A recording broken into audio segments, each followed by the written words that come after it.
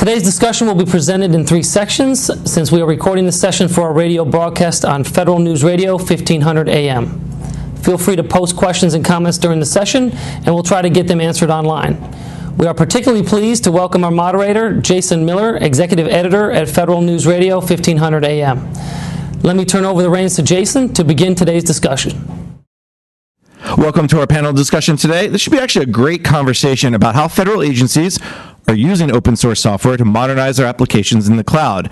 My guests today are Frank Konechny, the Chief Technology Officer in the Air Force's Office of Information Dominance and Chief Information Officer, Daniel Massey, a Program Manager in the Cybersecurity Division of the Homeland Security Department's Science and Technology Directorate, and Joel Jackson, the Director of Middleware and Cloud Sales at Red Hat Federal.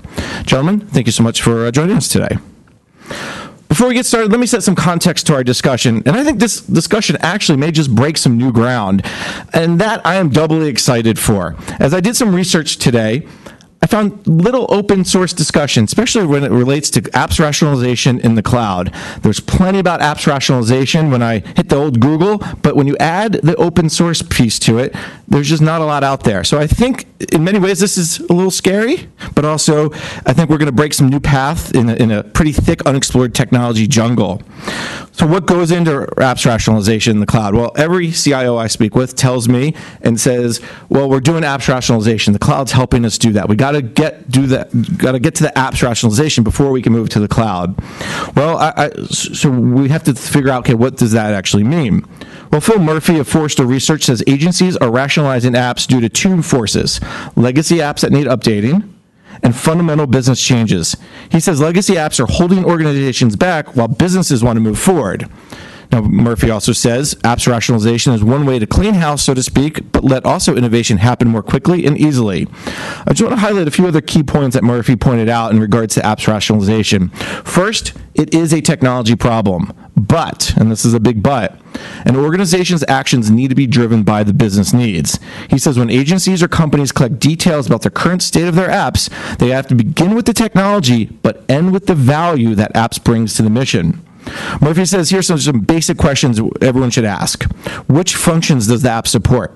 How important is that function compared to others? What shape is the app in? Is it old? Is it new? Does it need to be updated? And what are the organization's top priorities and how do those apps fit into those top priorities?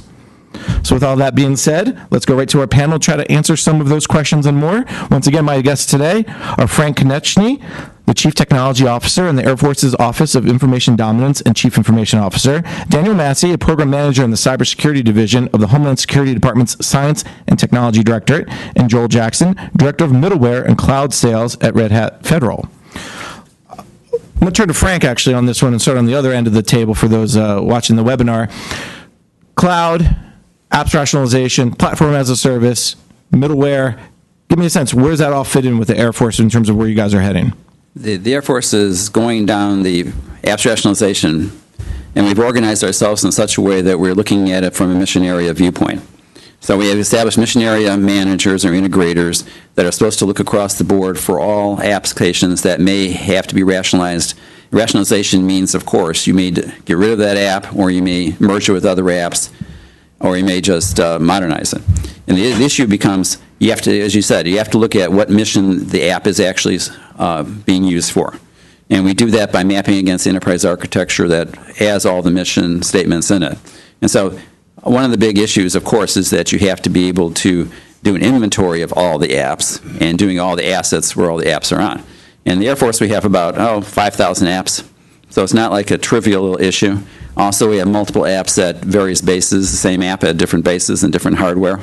And so as we progress down this path, we look at it from a viewpoint of what do we have to do to categorize those apps. And yes, we categorize it by, is it Java-based? Is it unknown-based? How old is it? And then we determine, based upon all that, should we actually modernize it? And part of that is, of course, the platform as a service piece. Frank, let me just one quick follow-up. When you talk about having mission area viewpoint and mission area managers, how many managers are we talking about? Because the Air Force, your missions are so huge. Well, there's really only 4 mission areas. Okay. It seems so much more. Well, there's a lot in each mission area. Right. There's 700 apps in each mission area, roughly. Because mission areas are business, warfighter, enterprise, and intelligence.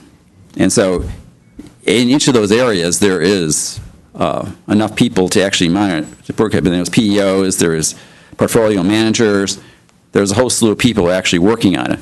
And so the issue becomes, and we do this, we always get stuck with the question, how many duplicative apps do you have in your portfolio? And that's really very difficult to figure out unless you've done the inventory and done the analysis to determine what mission functions each of those apps actually supports. Let me turn to Joel Jackson from Red Hat. One of the things about what Frank was saying, which I think fascinating, is the inventory piece and then looking at the mission area piece. Talk a little bit about what you're seeing from your customers and as Red Hat is working with the federal agencies. I think Frank hit on it pretty well right there. We have customers that are looking for how do you build the new applications today, and then how do you also deal with the legacy, which is probably 80-90% of the budget still today. So from that perspective, most of the customers that we see are looking, how do you refactor that application on a cheaper platform? So that might be moving from a proprietary software base to an open source proprietary base. And then on the new side, we see a lot of customers putting down a platform as a service and kind of drawing that line in the sand, saying our new application development, we're going to write on this platform as a service because of the inherent benefits and scale-out architecture that we can use that in that model. And then on the legacy side, just trying to get that application as cheap to run as humanly possible. And obviously killing applications or removing them from the portfolio is something we see too. Because if you're just building new applications and never retiring any, you're kind of getting to the same path we are today. Are you finding that agencies, as they're moving towards the platform as a service and looking at new development, and then they're looking at their legacy apps, that there is that give and take happening where they're getting rid of some of the older ones, saying we're going to just turn that one off because it's either too old or it's irrelevant to our business needs? I think the first thing that our customers are they're moving their apps to the cloud. The first ones are the ones that they don't have to do anything to. Can I just move this to an unclassified public cloud or a gov cloud situation, for example? And then yes, they're trying to figure out how do we do this. And the other thing that's interesting about platform as a service is that's the first time in a long time for myself where app development and operations are in the same room talking about how to deliver applications. That never really used to happen in the legacy market. So I do think the bridge between legacy and platform as a service is an interesting dynamic and an interesting way to look at it from a technology perspective. I think that's fascinating when you talk about development and ops in the same room. You're right. I don't know if that happens too often. Frank's nodding his head saying, yes, it doesn't happen enough. And Daniel Massey from Homeland Security, let's talk about what you guys are doing at Science and Technology Directorate. Sure. So I want to kind of touch on a few. I agree with all the points made so far, right? We'd add to that this inventory, while you're trying to track it, is changing, right? The mission is changing.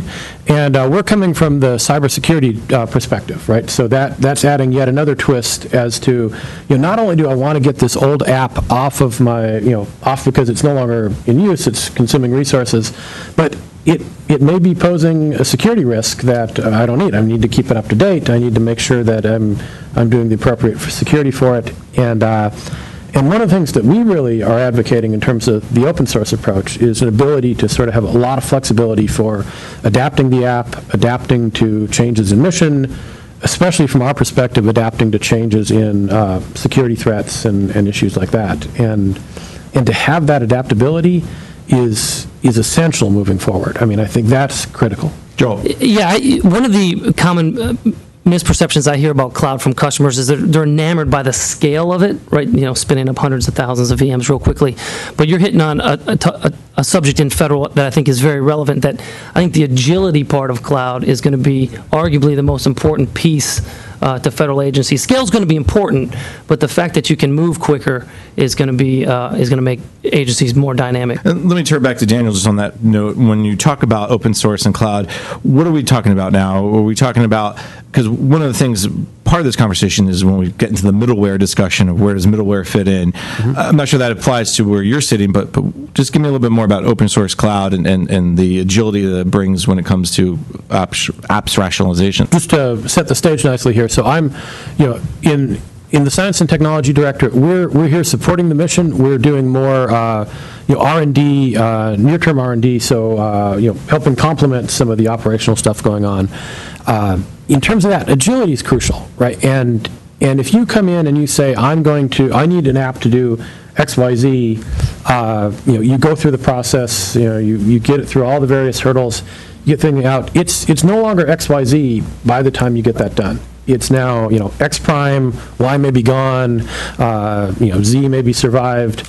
Plus, if you see all the issues happening from, all the various security issues, both open source and not, right? You really have to be able to adapt, and our focus is on helping people do that adaptation, right? And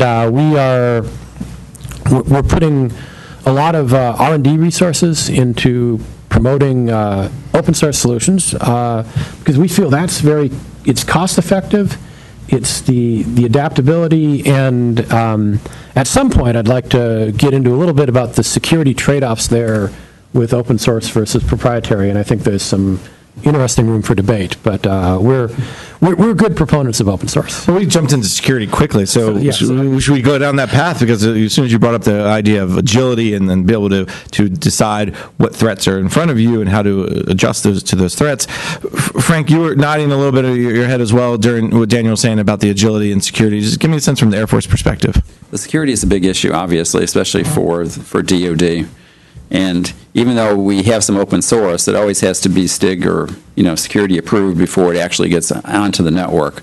And so there's always a big concern in open source that there's some vulnerabilities. There could be vulnerabilities in it depending on where it comes from and who has been working with it. So we do both. In fact, the Air Force has established 3 platforms as a service on the Java side and 1 on the .NET side as the standard is going forward with for all new and modernized applications. And at the same time, we're trying to figure out exactly what performance characteristics these platforms have so that when we do migrate applications, we can say, this app needs to be on this platform for these reasons, as opposed to not having a real rationalization for that. So we're concerned with security all the time. In fact, we're paranoid with security. And some of the platforms that we have actually have the security pieces in it, which you could say is middleware, but it's more of attachments as opposed to middleware.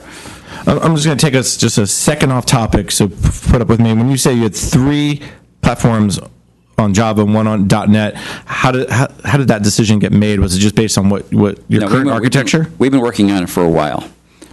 We came across this 2-3 years ago. In fact, we talked to Joel about it way back when. And we know, based upon experience that we have at Hill Air Force Base, that we've already rationalized like 400 or 500 apps there, that the way to do this was to standardize on a set of platforms. And the reason why is the obvious, 2 reasons. Licensing is easier, and maintenance is much easier. In fact, we decreased the personnel staff significantly because it's the same platform across the board, and so you can patch it easier. And that's another reason for security. You want to be able to patch it quickly and patch it across the board. So those are the basic reasons why we find it better to do it that way. It's interesting when you talk about patching, because that's one of the things you hear about when you get that standardization around platforms or technology and the such. Where does middleware fit into all of this? Let me turn to Joel, and because a lot of times you have that legacy, you have the new platform, which you talked about, how to connect the two. Well, middleware is still the core framework, I think, for building applications, whether you're doing it in a legacy environment or in a cloud environment. I think the newer middleware technologies are getting really good at abstracting that layer, so your legacy applications and your newer cloud applications can basically talk together in a joint business capability. So the technologies are still going to be foundational, and then as an application owner, you've got to think about, I'd say, 2 other things. The mobility part. Mobile applications are growing like gangbusters, and with mobile apps now, you could be touching, the scale part of cloud. You just don't know how many people are going to actually use that. So I think, having an open source framework around that edge is going to be very helpful. Again, from the agility standpoint, you don't get locked in, and it's a more modular approach. And then also empowering developers is going to be a big part on how middleware gets treated in the legacy and the cloud environment. So you want to be able to spin up stuff very quickly. You don't want to take 6 weeks for a VM, for example. You want to be able to get your developers to get XYZ out, like Daniel was saying, way faster than what the PaaS has. No more big bang application. Well, that's been the the truism that's been trying to push out from OMB, the White House, agile. I think getting that, it sounds to me like, Joel, that if that middleware piece helps make that agility, we talk about agility when it comes to security, but that seems to make that agility for development also there. Do I understand that right? I think so too, and I think if you look across the fence to the commercial world too, the developers and operations guys are getting tighter and tighter with the DevOps theme, if we're all familiar with that. Developers and operations now are making decisions together to get applications out and supported in production way quicker. Especially with the DevOps in the cloud. I know DHS, for example, Daniel, you guys have the one data center where you have those different services in the cloud. Let's take a quick break. We're going to come back. We'll talk more about apps rationalization in the cloud. You're listening to the panel discussion, Moving Agency Applications to the Cloud with Platform as a Service, sponsored by Red Hat and Carahsoft on federalnewsradio.com and 1500 AM.